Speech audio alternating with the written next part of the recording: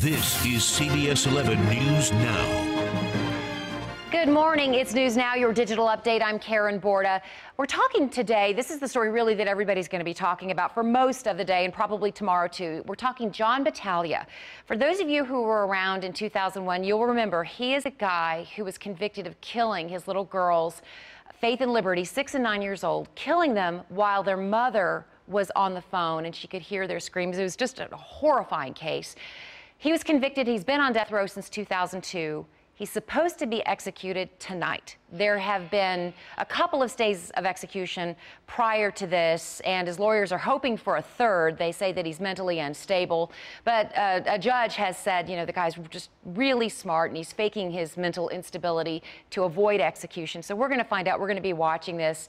Execution is scheduled for 6 o'clock tonight. But we want to know what you think. Do you think, following this story, if you know anything about it, whether he should have a stay of execution or whether it's time to put him to death? It's something that a lot of us, there's a lot of debate on this, people for and against the death penalty, for instance. So we'd like to know what you think. And also, it is decision day in Denton County. Here's Brittany Jeffers with the debate. This is over the fate of a Confederate monument in Denton County. Take a look. I've been in Denton all morning long, and I'm getting ready to head into the courthouse this morning where the committee is going to be meeting about this particular statue here, deciding what they're going to do with this Confederate statue. They're going to be making their recommendation then to county commissioners, who will then put it to a vote. Now, there's a few options on the table. They could decide to move it, to have the city move it, or they could leave it here and put some historical context behind it. Of course, we're going to be going into that meeting. We'll let you know what they recommend. We'll keep you posted on air, online, and as well as on social media. All right, Brittany, thanks. And today was a day where I didn't need the puffy coat or the Uggs, but I brought them both anyway. Just in case, you never know. Just in case. I mean, it's just kind of gotten to be habit, but it is a little bit warmer starting out today. It is a little bit warmer, and I want to apologize ahead of time. I think the mountain cedar is getting me big time. It's been one of those mornings, and maybe for you too, if you suffer from that type of pollen, which a lot of us do. This is mountain cedar season, and we've had that strong south wind yesterday that brought a lot of it up. Today it's going to be a north wind that blows behind a cold front that's moving in. So if you've been outside this morning, you know it hasn't been quite as cold as it has been recently. It's in the 50s for most of us. But now we're looking at that front pulling through the area. The winds are picking up out of the north. It will be a breezy day today. And once again, we're still talking about fire danger. We had a couple of big fires yesterday. One of them wasn't huge. It was off East 1st Street near downtown Fort Worth, East 1st and Beach. That was yesterday afternoon. A little too close to home, right? It was right in the city, though, and I know that area well. That was not too far away from Topgolf and right there just to the east of downtown. That was contained fairly quickly, but then there was that other one, Karen, you saw up in Wise County near Boyd. That one got pretty large, over 20 acres at its largest.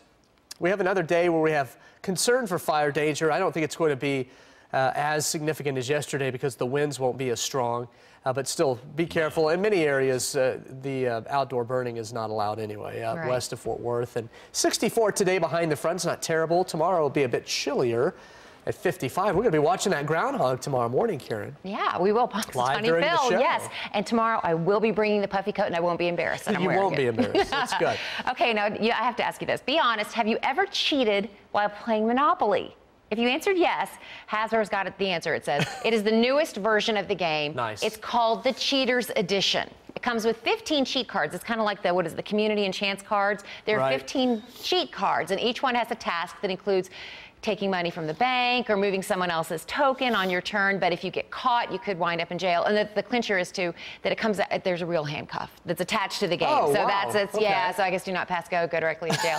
Comes out this fall. But they say the thing that I think is hilarious about this, that they say that half the people who play regular Monopoly cheat, and that is why they decided to create this Cheaters Edition of the game. But what happens when you cheat with the Cheaters Edition of Monopoly? There's just an extra level there. I guess, I don't know. And the thing is, they said that for the first time in Monopoly's 100-plus year history, there is no banker. Everybody is their own banker. Oh. So, you know, I just skim a couple 500s off the top. Maybe that's how you do it. Because again, anything goes. Yeah, right? the thing is, the goal is to have the guy with the most money at the end wins. So that's funny. Yeah, we'll see. And looking at some of the comments, I want to go back to what a lot of it's overwhelming people talking about the Battaglia case. Monica, thanks. You're such a loyal viewer. Thank you very much. She says, you know, it's time, ready.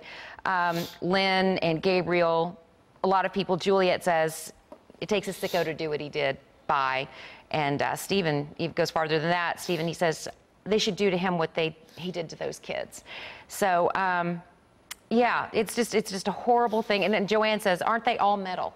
Come on, because that's his excuse, obviously, his mental instability. And yeah, there's probably something to that, too.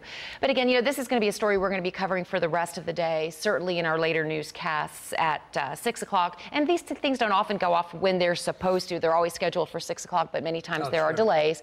So we will continue to follow this. We'll certainly have more on our 10 o'clock newscast and on our morning shows beginning at 4:30 tomorrow morning, and on our social media pages, Facebook and our homepage, cbsdfw.com. Thank you so much for watching CBS 11, The Ones for Texas. For the latest updates, head to cbsdfw.com.